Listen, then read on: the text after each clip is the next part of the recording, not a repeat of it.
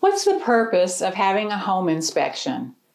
Hi, I'm Kathleen Brown, Principal Broker of Highlands Realty. I want to talk to you for a few minutes about the home inspection and what you can expect.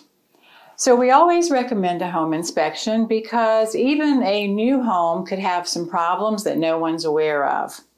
But the purpose of the home inspection isn't to find every single little potential problem, because when you walk through the house, the average person and the average real estate agent can already see a lot of problems, like broken glass in a window, or you turn on the heat, you notice the heat's not coming on, or that the floors are sloping as you're walking through them. But the purpose of the home inspection is to find things that the average consumer wouldn't notice when they're walking through the home, like the heat only works in auxiliary mode, or the roof tabs and shingles are missing, or that the foundation has a major crack that's causing settling. Things that the average consumer wouldn't really understand or notice, or be able to get up on the roof or up in the attic.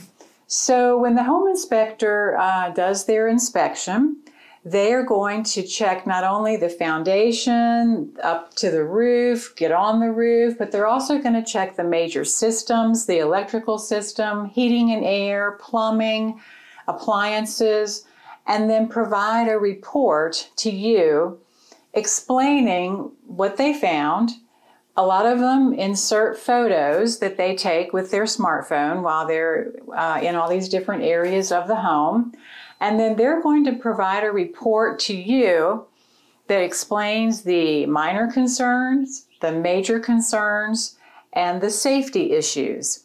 Then you will work with your real estate agent and make a list of repairs that you're requesting the seller to make on your behalf at their expense, or possibly even renegotiate the purchase price in lieu of repairs. This is something that you'll discuss with your agent. So this really is not about getting a cosmetic issue repaired or something that's grandfathered in, which means that at the time the home was built, it met the current building code, but perhaps it's now outdated. The only exception to that we see most of the time is GFCI outlets, ground fault circuit interrupters, which you see those little receptacles near the kitchen sink or the bathroom sink where water and electricity don't mix. We want to make sure that if there's a problem, that receptacle is protected and won't cause a fire or shocking. So we're looking at safety concerns and we're looking at major issues that the average consumer wouldn't notice in their walkthrough of the home. And so once you negotiate your home inspection repair punch list, we have a whole addendum to the contract that talks about how many days you have to negotiate the repairs. And then if the purchaser is not satisfied with the seller's last offering of what they will do to fix these repairs or reduce the price, then most contracts do state that the purchaser can then terminate their contract, which we really hate to see because you've already invested so much time and effort and commitment to this home. We really try to help buyers and sellers negotiate their home inspection repair punch list so it doesn't end up in termination of the contract. The other thing you might want to talk to your inspector about is a test for radon gas. Radon gas is prolific in our area because of the mountainous terrain that we live in. If you'll look at a map and you see the Blue Ridge Mountains in Virginia, starting up in Northern Virginia, Winchester area, down through the Shenandoah Valley, down to the Abingdon, Bristol area, and then the mountains continuing into Tennessee. It's an area with high uranium content in the ground, and the gas leaches up into basements and crawl spaces and can go even higher into the living areas of a home. And studies show that repeated exposure to radon gas over many years can cause lung cancer.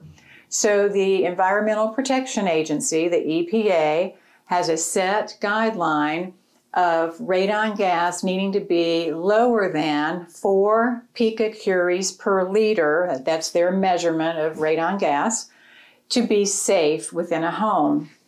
And if it is higher than that, then they recommend installation of a radon mitigation system.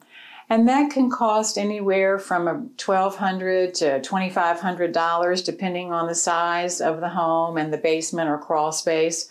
But basically it consists of inserting PVC pipes through the foundation, the concrete slab of the home, with a pump that pulls that radon gas out of the home and vents it up through a pipe alongside the house and up above the roof. So you might even purchase a home that has a radon mitigation system already installed. So there are many things to consider when you have your home inspection. Your real estate agent will guide you through the process. We have a list of vetted inspectors that we've worked with for many years. And what I want to do right now is just to flip through a few pages of a home inspection to give you an idea of what one might look like. And if you have other more specific questions, of course, consult your real estate agent and they'll be happy to guide you through.